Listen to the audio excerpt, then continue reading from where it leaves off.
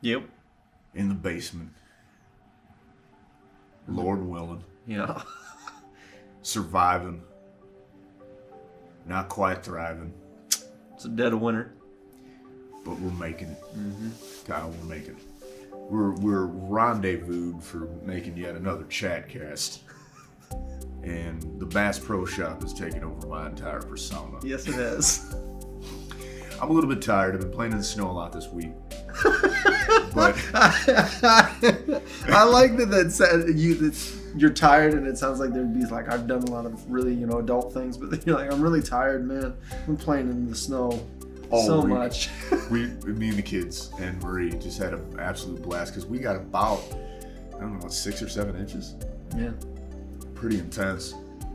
Granted, we're not on that Texas vibe, but no, yeah.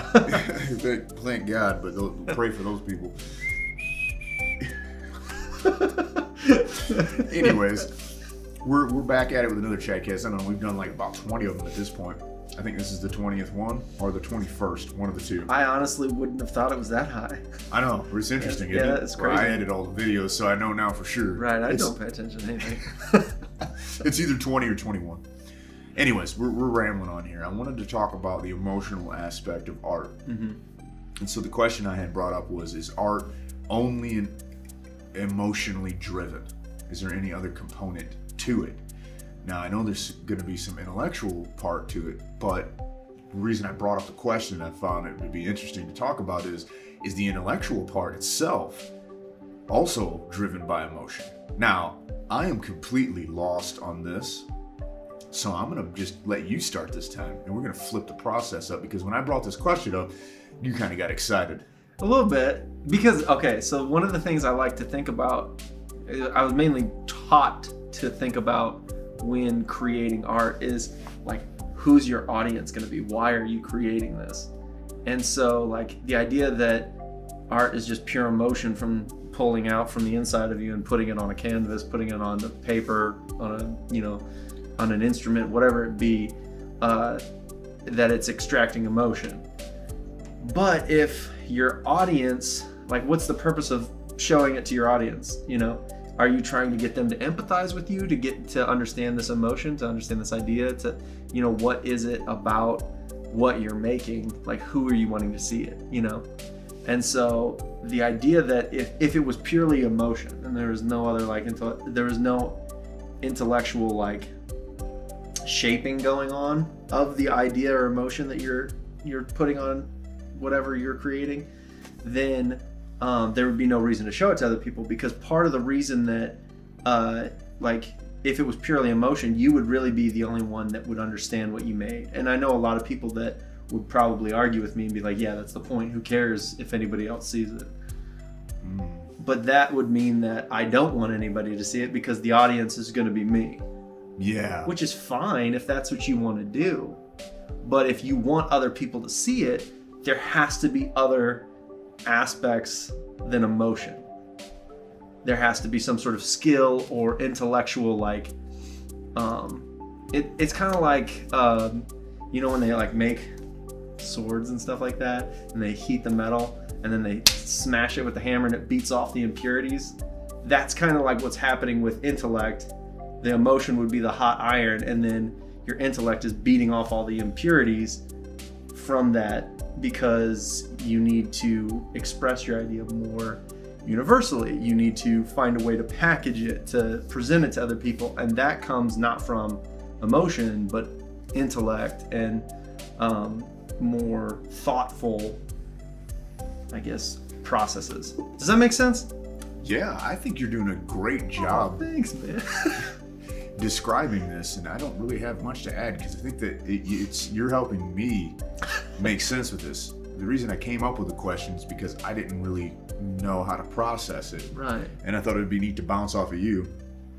And it is. It's producing fruit. So a good example of it, because I don't know a lot about music, but I know a little. So a good way, like, I'm thinking of it too, is like, so if you had a song that you wanted to write and you just wanted to pull that emotion out of you, but you didn't know anything about proper keys or scales or anything like that, and so you just put chords and notes out there, like, it might make you feel a certain way, but because it doesn't follow any sort of actual structure, it has all this impurity in it that makes it hard for other people to gravitate to that emotion. It just makes them feel uncomfortable rather than make them feel whatever you're feeling. I see what you're getting at. Okay.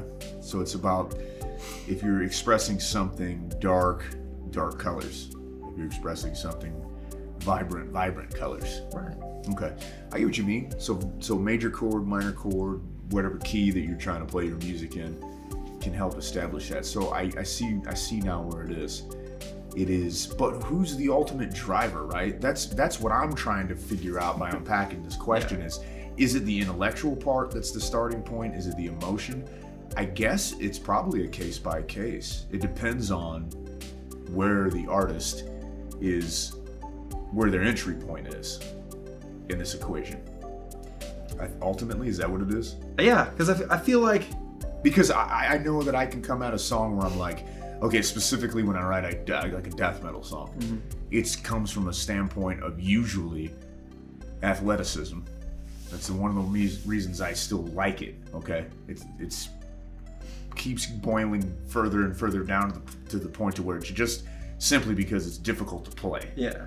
Before I kind of liked the imagery and everything, and now it just kind of feels like cheap horror movies to me, right? Yeah.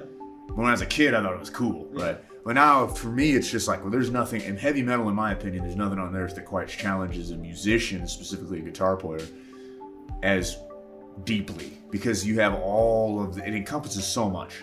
The things I've learned from trying to play what little jazz I know, or,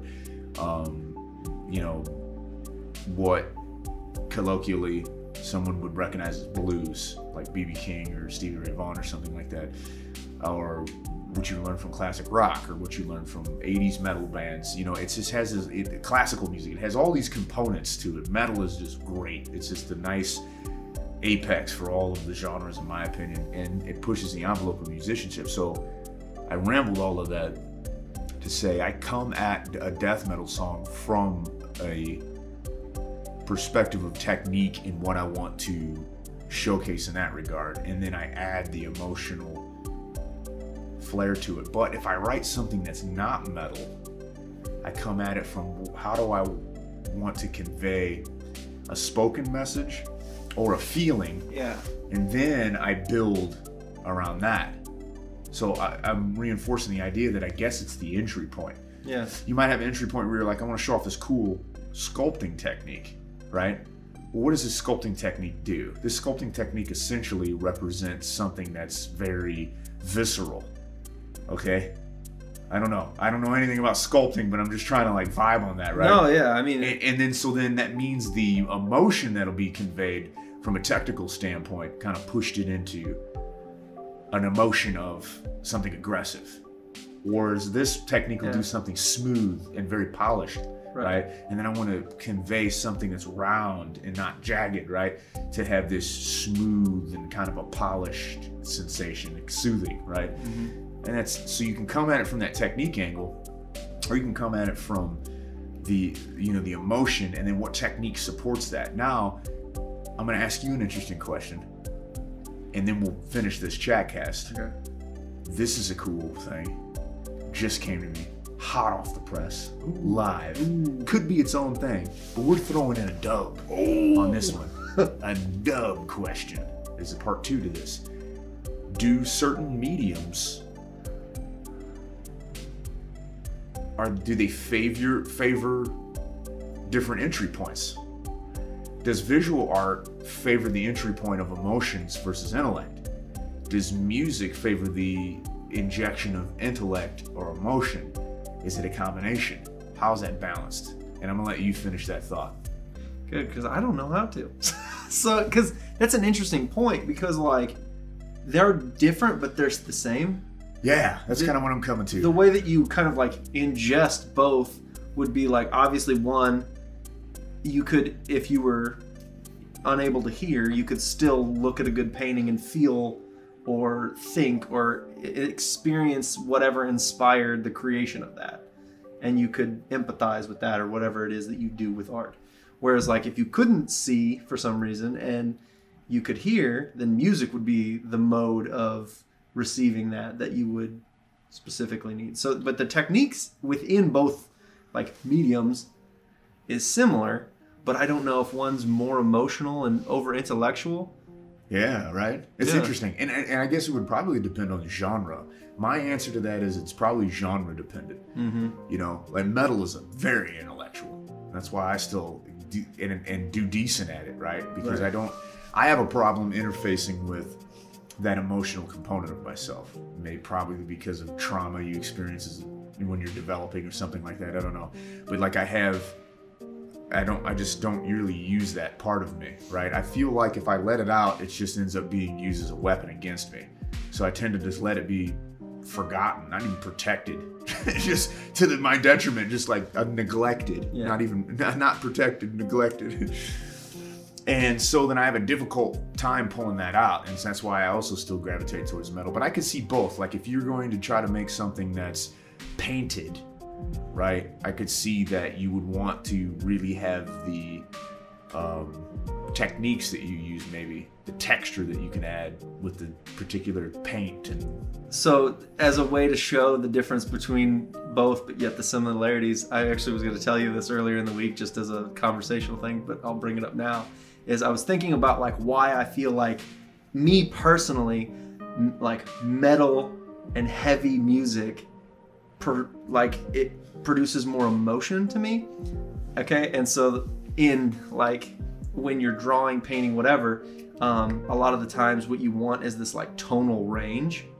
And a lot of people, especially when you're doing like charcoal drawing and stuff like that, will try, whenever they're trying to make highlights, they'll get frustrated because their drawings kind of look really gray, because they're trying to erase and make white pop more. And the thing that is a technical thing that's really cool, so if you're trying charcoal drawing or something like that, this is a good tip too, is that instead of making your whites wider, the best way to experience tonal range is to make your darks darker, because it will, making your darks as dark as they can will make your whites appear more vibrant next to them. And so it creates this tonal range. So the fact that in a metal song you can get so heavy with the music, it makes, when the music's lighter, it seem lighter than if it was like a light song all the way through. So it makes the dynamic rise and fall of the music, in my opinion, more emotionally versatile. Yeah. And so that's a way that both mediums are the same, but there's different techniques to achieve the same kind of experience. You know what I mean? Does that make sense? Did that make sense, Sean, when I said that? No, it's cool, but here's what just happened. We have answered no questions.